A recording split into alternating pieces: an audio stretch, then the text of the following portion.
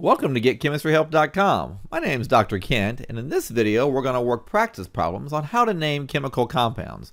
Now in previous lessons we've seen how to name ionic compounds, molecular compounds, and acids. But in this lesson we're going to mix all three types together and see if we can figure out how to name them. Now before we begin, you may want to go over to GetChemistryHelp.com and print out the PDF worksheet so you can follow along as we work these. Well, let's just go ahead here and jump in and see what we can do. Number 1, Al2S3, is that an ionic compound? Is it molecular, or is it an acid? Because again, the way we name the three types is totally different. So Al and S, let's find Al. That lives over here, and S lives over here. So this would be ionic, molecular, or an acid. Okay, well ionic compounds typically have a metal or a polyatomic, and aluminum is a metal because it's on the left of this little staircase right here that divides the metals from nonmetals. So this would be an ionic compound. I'll put an I over here. Okay, so we named the cation first. That would be aluminum. Then we have to decide, does this metal need a Roman numeral? Well, if it's in group 1, group 2, or the magic triangle, then it has a fixed charge and it won't. Oh look, it is in the magic triangle, so it won't. So just aluminum. Sulfur, that's a nonmetal that forms an anion. So nonmetals that form anions, we just change the ending to "ide." So that would be sulfide, aluminum sulfide. How about H3PO3 aqueous? Is that ionic, molecular, or an acid? Well, the hydrogen's out front and the aqueous tells me it's got to be an acid, so I'll just put an A over here. So what's the name of the acid? Well, the name of the acid is determined by this, the PO3. So if I lost 3 H pluses, that would leave PO3 3 negative. Well, what's that called?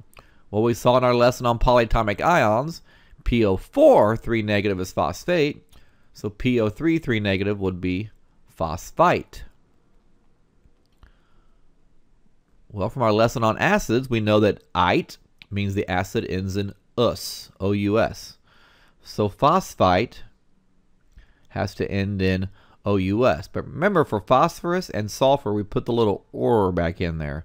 So not phosphorus, phosphorus acid. Be phosphorus acid. How about P2O5? Well, where's P and O? There. Well, here's P, here's O.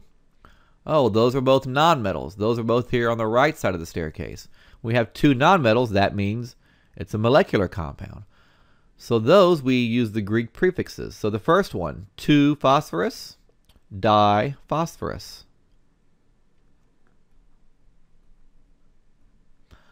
5-oxygen. Remember, the second nonmetal turns to ide, so pentaoxide. So diphosphorus, pentaoxide. How about this one? Cu parenthesis OH parenthesis 2. Or CuOH taken twice. Is this ionic, molecular, or an acid? Well, copper is a metal. OH is a polyatomic ion, so it's got to be ionic. How do we name Cu? Well, that's copper. Will copper need a Roman numeral? Well, it's not in group 1. It's not in group 2. It's close, but it's not in our magic triangle, so it will need a Roman numeral. Well, we figure that up based off what OH is. Well, OH is called hydroxide. Hydroxide has a 1 negative charge. We have 2 of them, so that means a total of 2 negative. So the anions total up to be 2 negative. The cations must total up to be 2 positive. There's only 1 copper, so that 1 copper must be copper 2. So copper 2 hydroxide. Okay, well how about HClO4 aqueous? Is that ionic, molecular, or an acid? Well, this is definitely an acid. It's got H out front and aqueous, so it's an acid. So if the H popped off here and made H+, what else would we be left with? Well, ClO4 negative. Now ClO3 negative is chlorate. This has 1 extra oxygen, so this would be perchlorate. And from our lesson on acids, 8 goes to ic.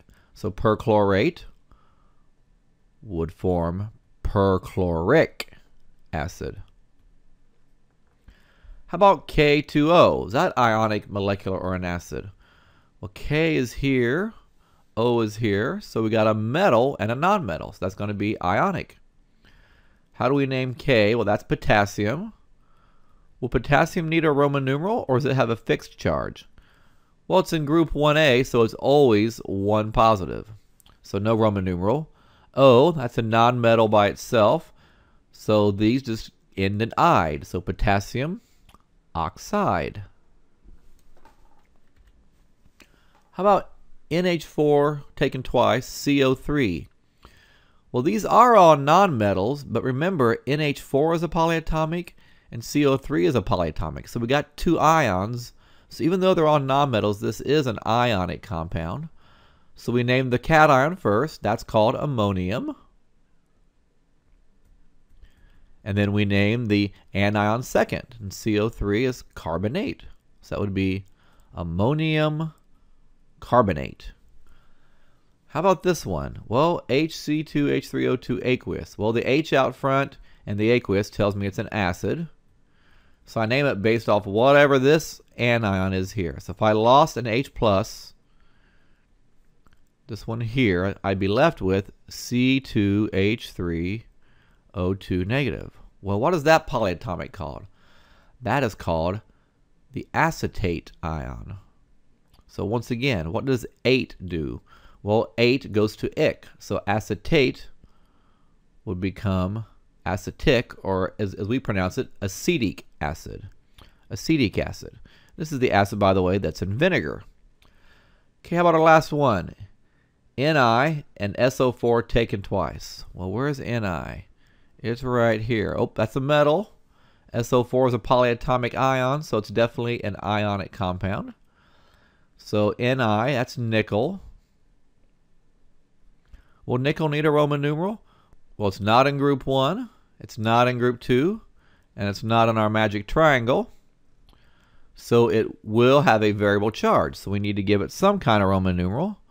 What Roman numeral would it get? What's the charge? Well, SO4, that's called sulfate. That has a 2 negative charge. We have 2 sulfates though, so that's a total of 4 negative, which means the cations have to total 4 positive in order to balance out. So nickel must be nickel 4, and SO4 we said was sulfate. So nickel 4 sulfate. Well, I hope you enjoyed these practice problems on naming chemical compounds.